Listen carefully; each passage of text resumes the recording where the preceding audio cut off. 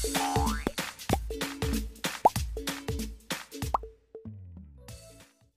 guys! I am back. It's been 4 months po since nag-film ako ng video kasi tinatamad po ako mag-edit at mag-upload sa YouTube. Yun po. Kaya ngayon, tinaupak na naman po ako kaya mag-film na naman po ako ng video. At ang video po natin ngayon ay gagawa po tayo ng face mask dahil alam po natin na pumutok po yung bulkang Taal.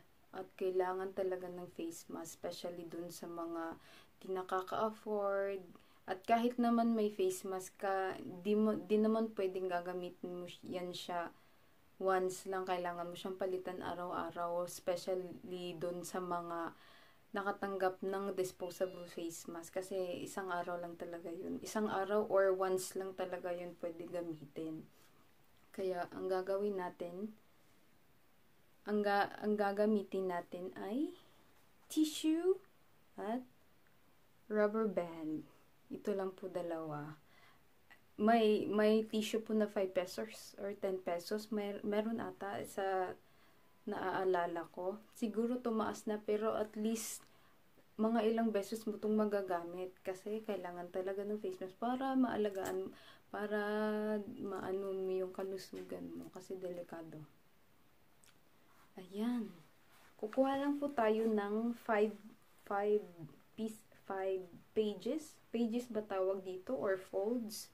Or, ito yung sa mga ganito pages. Anong tawag dyan sa yung napuputol? Pages. 5 pages. 2, 4, 5. Dun sa mga, ano naman, sa mga malalaki, pwedeng 6 pages yung anuhin nyo. Kasi sa akin, 5 pages okay na sa akin eh. Tapos ito, i-fold mo siya into half. Ayan. Tapos sa half na fold, doon nyo po ipapasok yung rubber band. Ayan. Ang hirap po talaga ng buhay ngayon, kaya kailangan tayong dumiskarte para makamura. At kahit nakakamura ka, makakatulong siya sa'yo. At di ka mapoprotektahan nyo po yung kalusugan nyo. Kasi health is wealth po. Pagkalusugan na yung kalaban mo, wala ka nang magagawa. Kaya dapat ingat po tayo sa mga kalamidad. Kawawa po yung mga taga doon, especially doon sa mga yung kinukuha nilang yung pamumuhay nila sa tourism lang. Tapos pumutok pa yung bulkan, paano na yung buhay nila, di pa sila basta makakabalik.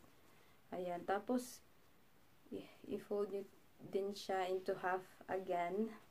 Tapos, ipapasok nyo ulit yung isang rubber band doon.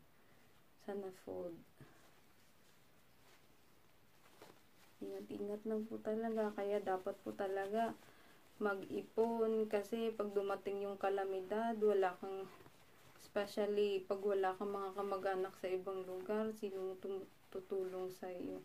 Dapat talaga mag-ipon. Pero kahit kaya, ano ba yan? Wala ko.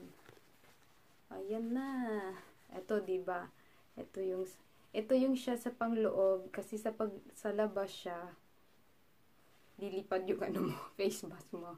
Ito siya sa pangloob. Ganito. Ayan. Pwede mo na siya masuot.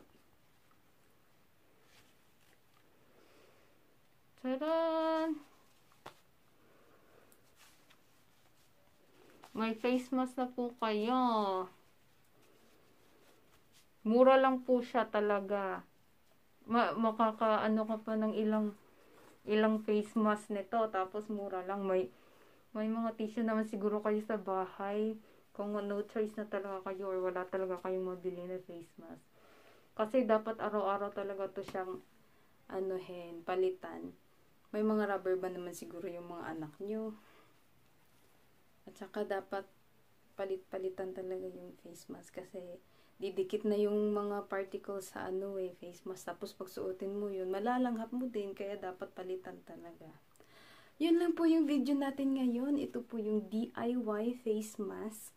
Pwede nyo po siyang palitan kahit ilang beses sa isang araw dahil mura lang po at pwede po, at pagkatapos pagtanggalin nyo po siya, pwede din nyo po magagamit sa mga yung mga pawis-pawis nyo sa katawan or pag mag-CR kayo, magagamit nyo ulit. Ay, pero kung hindi nyo na pala pwedeng gamitin kasi may mga ano na pala, mga abo-abo sa face mask. Tapon na lang, disposable naman to eh. Yun lang po, walang kwenta, pero at least siguro kahit maliit nakatulong ako, charot. Bye-bye! Thank you for watching. Please subscribe.